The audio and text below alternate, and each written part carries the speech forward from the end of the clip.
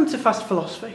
This video is part of our Introduction to Logic series and explains what ambiguity and vagueness are. As a previous video in this series explained, logical arguments consist of premises and a conclusion.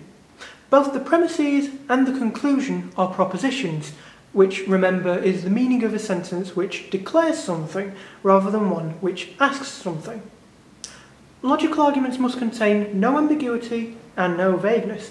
Let me explain each in turn, and you should see why you have to avoid ambiguity and vagueness in arguments.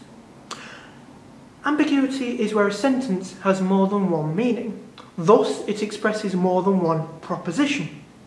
Ambiguity can be caused by lexical ambiguity or syntactic ambiguity, or indeed both. To start off with lexical ambiguity, this is where a sentence has more than one meaning because just one of the words in that sentence has more than one meaning.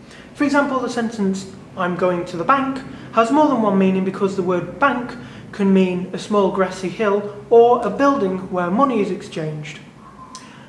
So lexical ambiguity is caused by just one word.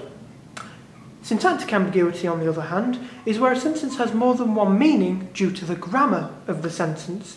For example, "Alex is a blind animal lover" could express the proposition "Alex is blind and loves animals," or "Alex loves animals who are blind." Each of the propositions is expressed by the syntactically ambiguous example. Neither lexical nor syntactic ambiguity may be present in logical arguments. Lastly, there's vagueness, which also cannot be present. Vagueness is where a sentence's meaning is unclear due to a word or phrase within that sentence lacking a clear definition. For instance, the sentence, "This bottle poses a health threat," is vague because of the phrase "health threat." It's unqualified.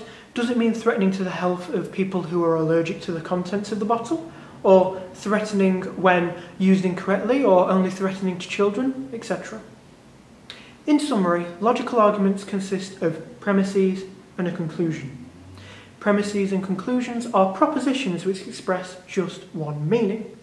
And in order to express just one meaning, the sentence must contain no lexical ambiguity, no syntactic ambiguity, and no vagueness.